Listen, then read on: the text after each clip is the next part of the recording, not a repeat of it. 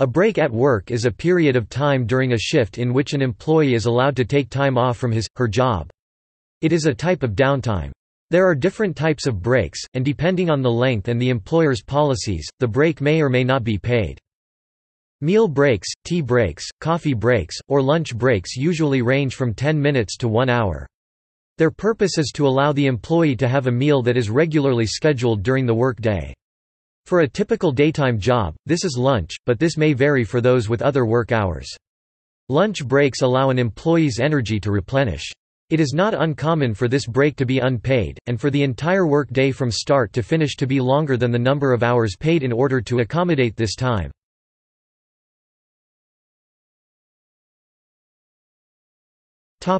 Break laws. Modern break laws in the United States stem from labor laws passed between 1935 and 1974. It was during this time that jobs in the U.S. modernized and the country's desire for these laws sparked. In 1938 the Fair Labor Standards Act was passed. This federal statute was implemented in order to protect employees from abuses that had become commonplace during the Great Depression. During this time it was not unusual for companies to work their employees for long hours without a break and to pay them minuscule wages. When the requirements of the Fair Labor Standards Act were finally set in place in 1945, such abuses were outlawed. According to a study, the amount of time people are taking for lunch breaks in the United States is shrinking, thereby making the term, lunch hour, a misnomer. Some employers request the lunch to be taken at their workstation or do not offer lunch breaks at all.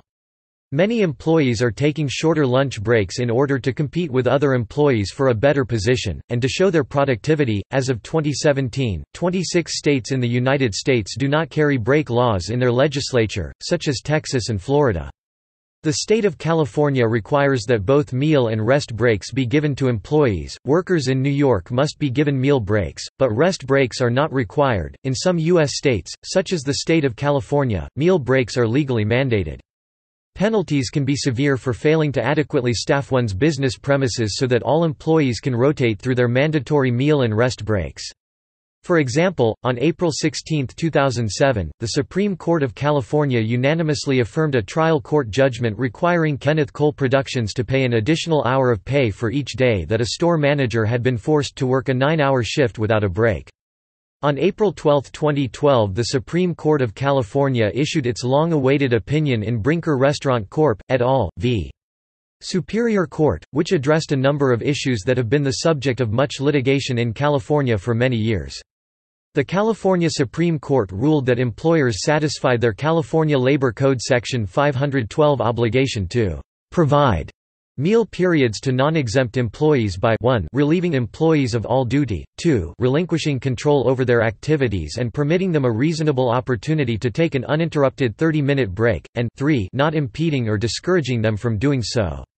Importantly, the court agreed that employers are not obliged to police meal breaks to ensure that no work is performed. Even if an employee chooses to work during a properly provided meal period, an employer will not be liable for any premium pay, and will only be liable to pay for the time worked during a meal period so long as the employer knew or reasonably should have known that the employee was working during the meal period.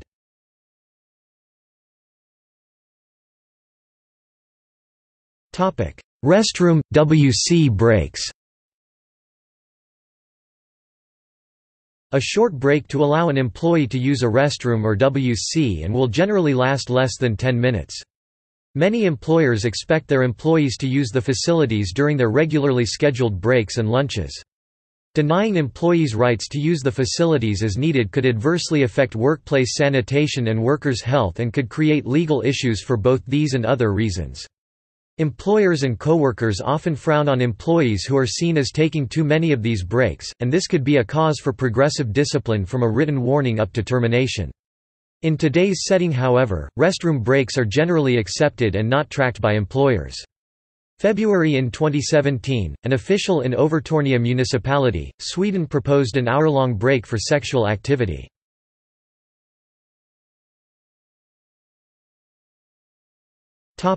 Coffee break.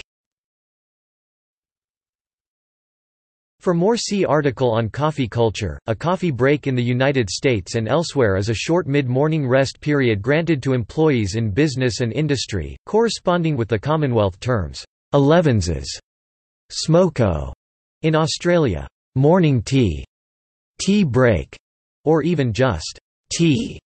An afternoon coffee break, or afternoon tea, often occurs as well. The origin of the tea break as is now incorporated into the law of most countries, stems from research undertaken in England in the early 1900s. A. F. Stanley Kent, an Oxford graduate and the first professor of physiology at University College, Bristol, undertook scientific research on industrial fatigue at the request of the Home Office UK. This work followed the International Congress of Hygiene and Demography held in Brussels in 1903, where a resolution was passed that the various governments should facilitate as far as possible investigation into the subject of industrial fatigue. This was due to its noted bearing on incidence of accidents and excessive sickness. The monotony of work and the effect of alcohol on muscular activity and mental fatigue were also mentioned. The tea break came as a direct result of this work. When Kent was sent by the Home Secretary to stop wartime munitions production as a trial to test the effect of a tea break on productivity, the factory manager refused on the grounds that he had a production schedule within which he must comply. Meeting this challenge, Kent showed the letter from the Home Secretary and observed that if necessary he would have the police called to arrest the manager who blocked the Home Office directive. The results of Kent's study were presented to both Houses of Parliament on 17 August 1915 in an interim report on industrial fatigue by physiological methods. It was the first time that the government had owned and operated factories and therefore had the right to intervene in their operational methods. Again presenting to both Houses of Parliament on 16 August 1916, Kent read from his Blue Book that during his research it had been possible to obtain information upon less than pre greater than such matters as the need to provide canteens in munitions factories, the question of proper feeding of the factory worker, provision of accommodation in factories for the changing and drying of shoes and clothing, and the proper use of appliances provided for ventilating the workrooms. The coffee break allegedly originated in the late 19th century in Stoughton, Wisconsin, with the wives of Norwegian immigrants. The city celebrates this every year with the Stoughton Coffee Break Festival. In 1951, Time noted that, "Since the war, the coffee break has been written into union contracts." The term subsequently became popular through a Pan-American Coffee Bureau ad campaign of 1952 which urged consumers, "Give yourself a coffee break and get what coffee gives to you." John B. Watson, a behavioral psychologist who worked with Maxwell House later in his career, helped to popularize coffee breaks within the American culture. Coffee breaks usually last from 10 to 20 minutes and frequently occur at the end of the first third of the work shift. In some companies and some civil service, the coffee break may be observed formally at a set hour. In some places, a cart with hot and cold beverages and cakes, breads and pastries arrives at the same time morning and afternoon. An employer may contract with an outside caterer for daily service, or coffee breaks may take place away from the actual work area in a designated cafeteria or tea room. More generally, the phrase, "coffee break" has also come to denote any break from work.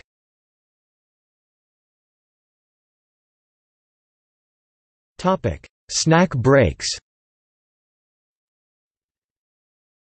Snack breaks are usually shorter than meal breaks, and allow an employee to have a quick snack, or to accomplish other personal needs. Similar types of breaks include restroom and smoke breaks. These breaks are also required in the state of California, one 10 to 15-minute break for every 3.5 hours worked. A few other states have similar laws, but most do not. Some employers allow employees to stop their work for short durations at any time to take care of these needs.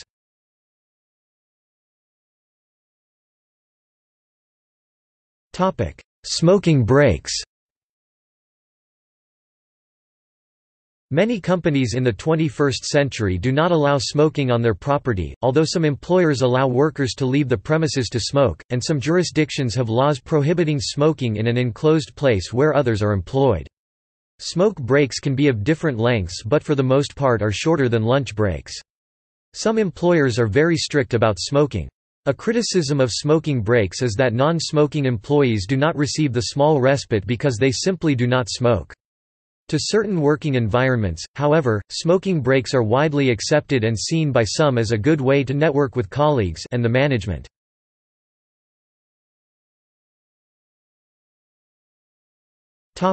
See also: